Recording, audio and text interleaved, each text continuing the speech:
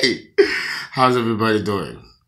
Okay, I am so proud about what happened today with the solidarity and wearing black. So I'm wearing black in honor of solidarity because I want women to be respected in the workplace and not to be sexually harassed or molested or touched inappropriately or get unwanted advances.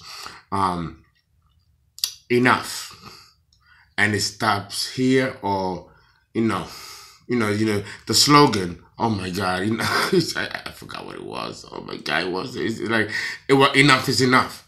And I want to know. I want to let you know, ladies, and for women who can understand English and who can trust in their own higher divinity, look to Psalm 52.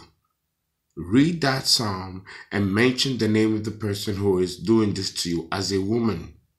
And see that man as your brother who unfortunately is not treating you as a human being or as a sister. Because every man could have a sister or a daughter or a niece, definitely a mother. So give positive white light to whoever tries to do this and disgrace your womanhood in this way. Psalm 52. You write it down in a piece of parchment paper, okay, about this size. And then you bless it with holy oil, olive oil, 3 crosses.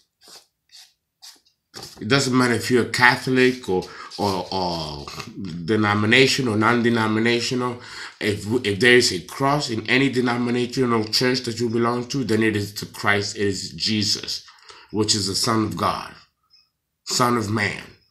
You write that psalm written by David, and you put that person who is, for whatever reason, in this ugly situation with himself in respect to women, doing this to you, you write their name, and you take it to the church, and you leave it in the church. And watch that man turn around and never touch you or bother you again. But he will be exposed. Because Psalm 52 will expose these types of predators. That's my gift to you, regardless of what religion or culture you belong to. If you don't want to use Psalm 52 because it's not of your particular culture or philosophy, then seek your philosophy in your own religion and culture and see what equivalent verse or Sanskrit is there to protect women. Every doctrine has one. Well, that's good. Now, we are going to jump right in, and we are going to talk about Sagittarius and Libra. Compatibility of signs. It still follows the rules of compatibility of signs. As you can see, I am drinking wine, but not pure wine. I took grape juice, right? And I took a little bit of yellowtail and I mixed it together. And that way, it's cool. So no heavy drinking. The wine is a little bit good for the blood, especially red wine. I needed that boost after that. I had that devastating, sickness that knocked me down for 2 days. So I'm not gonna mess that up. Plus, I'm already cleansing. Luckily, if you drink 1 glass of wine, dilute it. I like to dilute it. I don't like red wine too strong or too dry. Because that also can fuck you up. Even 2 glasses. So, and I'm really not a wine drinker for recreation, but with a little bit of grape juice, which sweetens it up and kills the euphoric effect of the alcohol, it's okay. So, without further ado, Sagittarius and Libra. Now, I just finished talking about Cancer and Pisces, and I attributed that compatibility for that segment as equivalent to the movie Casablanca. I compared that compatibility, Cancer, Pisces, to the movie Casablanca, an old movie of the 1940s, starring Humphrey Bogart and Ingmar Bergman. Something that's not going to be known by millennials unless they actually go on YouTube or online and research it and look at it. It's a great film. It's a great romantic film. You want to talk romance today's or romance of the 80s? Nah. Romance of the 90s? If it's any that good, understand that it came from somewhere. Movies like Casablanca, classics. Well, we have another combination that kind of fits that same model. And this is Sagittarius and Libra, cardinal air and mutable fire. Now, already understand why they fall under the category of compatibility of signs.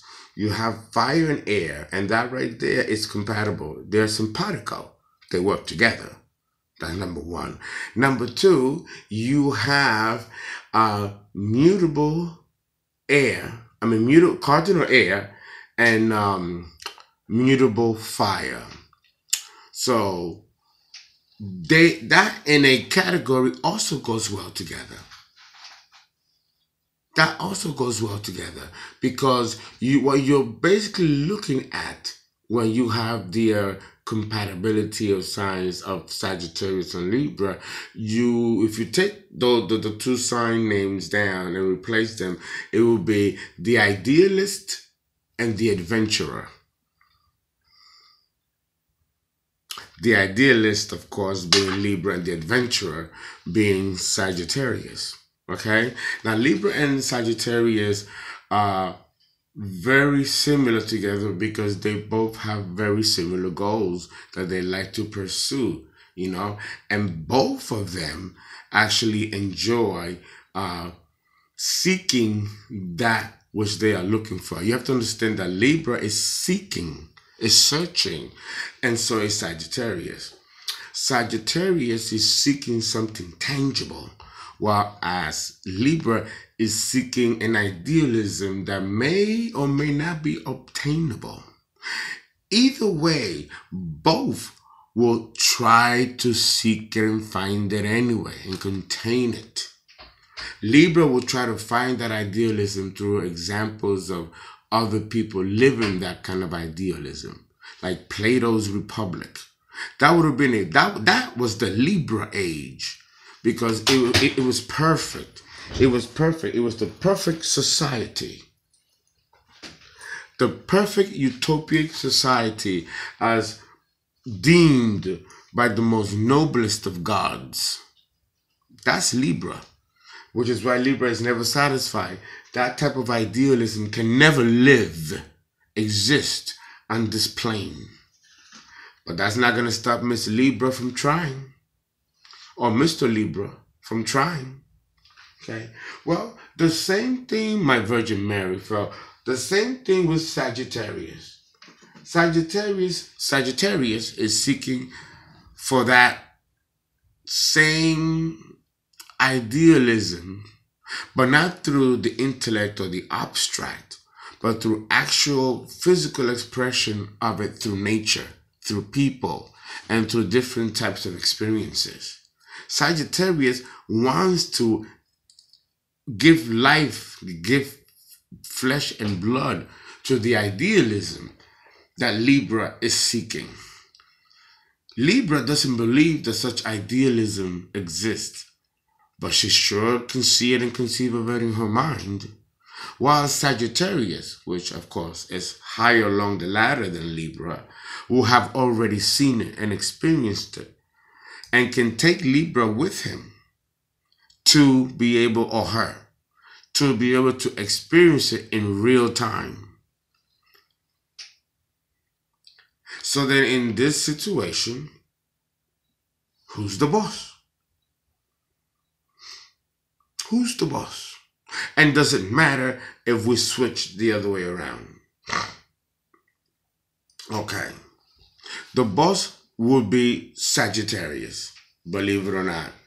And Libra is cardinal, and it is the highest of all the cardinal signs, because of the element air.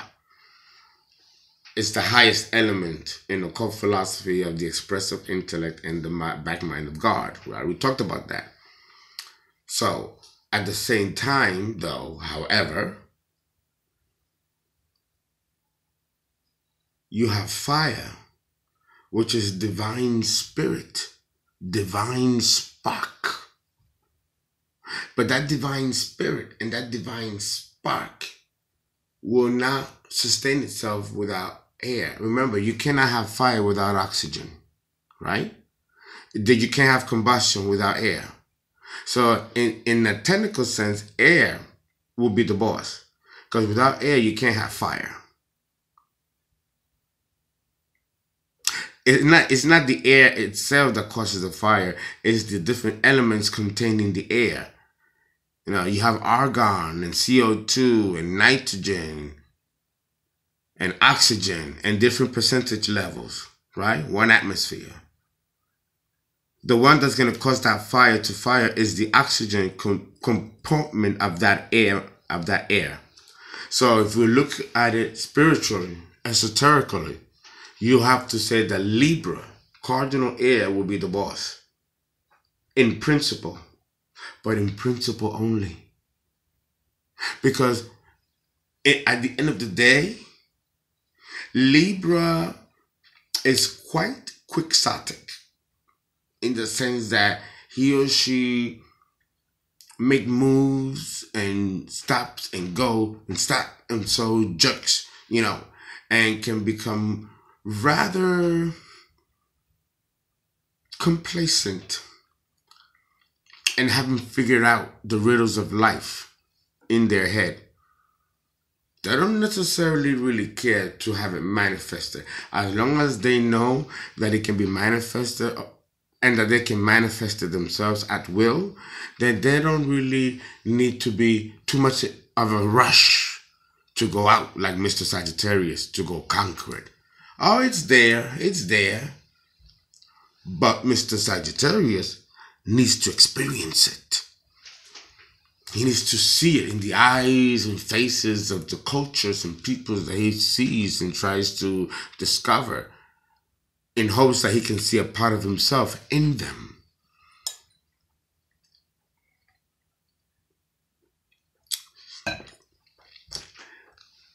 This lends for a great experience as a journey. It's like backpacking through Europe. That would be Sagittarius.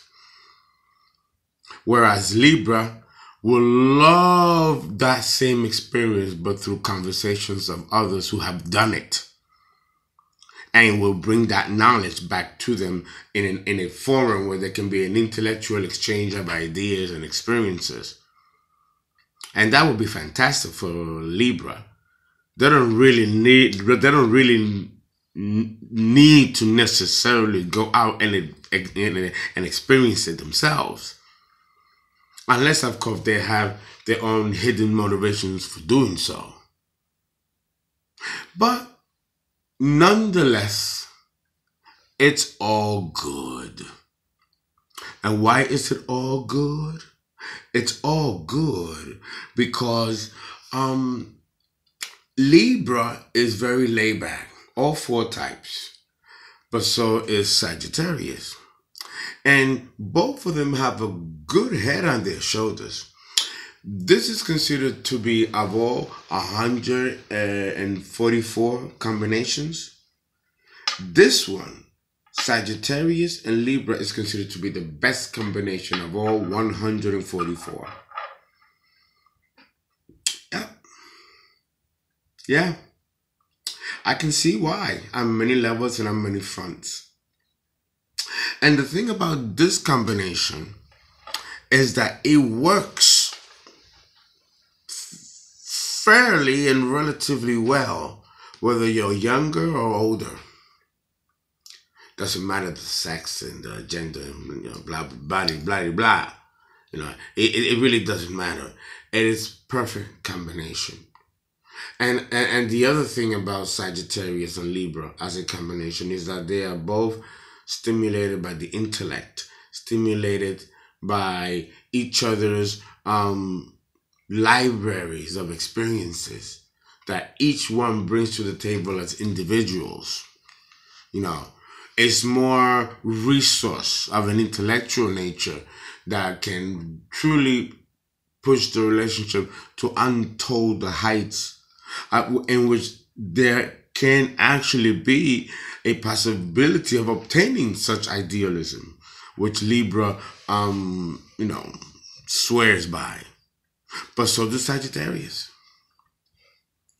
And although neither of them may be sure if they are going to find something better in the other end of the horizon, they are going to have fun trying to discover it together.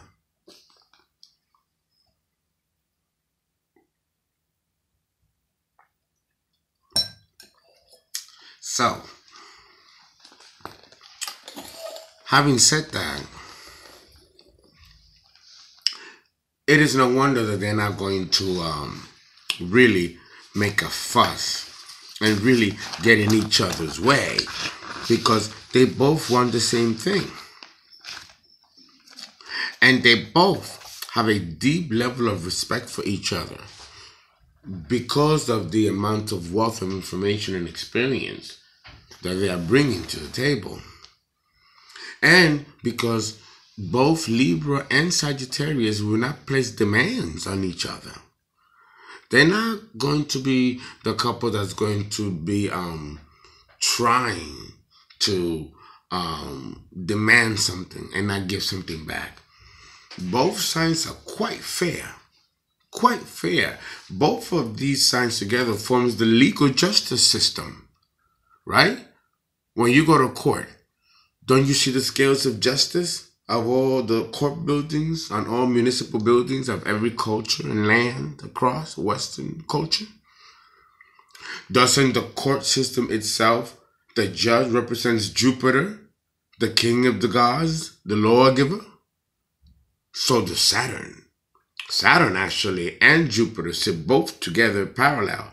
One severity, one mercy. And both balance the scales of justice. So Sagittarius is just as noble and just as, what can I call it? No, just as valuable as the law itself as Libra. And then don't forget that Sagittarius also rules the clergy, religion, higher power, the ecclesiastical. So Libra's morality is more intellectual in the sense that all of us have to live by a certain code if we're to call ourselves a moderate and elevated society. That is a code of Libra. But Sagittarius, on the opposite end of the scale, represents the moral obligation and the moral, ethical fiber of that society, which is symbolized by Sagittarius, whose planetary ruler is Jupiter, right? And he rules the church and the clergy. And that which is philosophical, it's right along in tandem with the idealism of Libra. So do you see how both of these signs are so simpatico?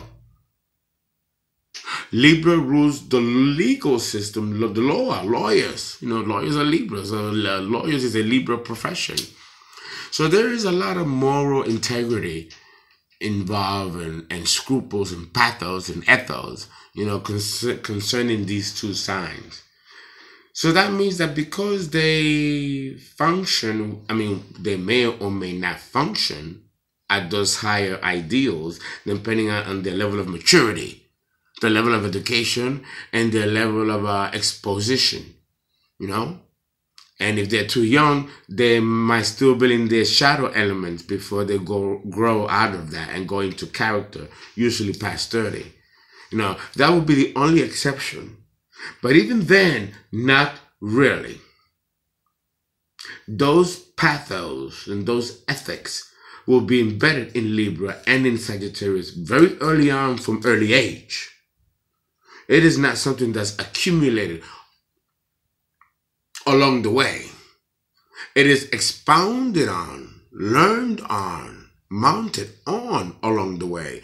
But it is not a new discovery along the way, like it is for the rest of us. You know, they've already have this embedded in their soul structure, that whatever they do and whatever they may experience or interpret life, there will be a quote moral and ethical principle behind it.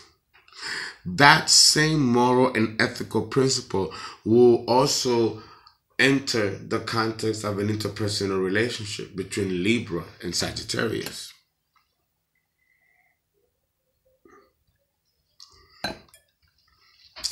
And it is this powerful ethical bond that will keep such a high moral integrity among the couple, but they're not going to cheat on each other, lie on each other.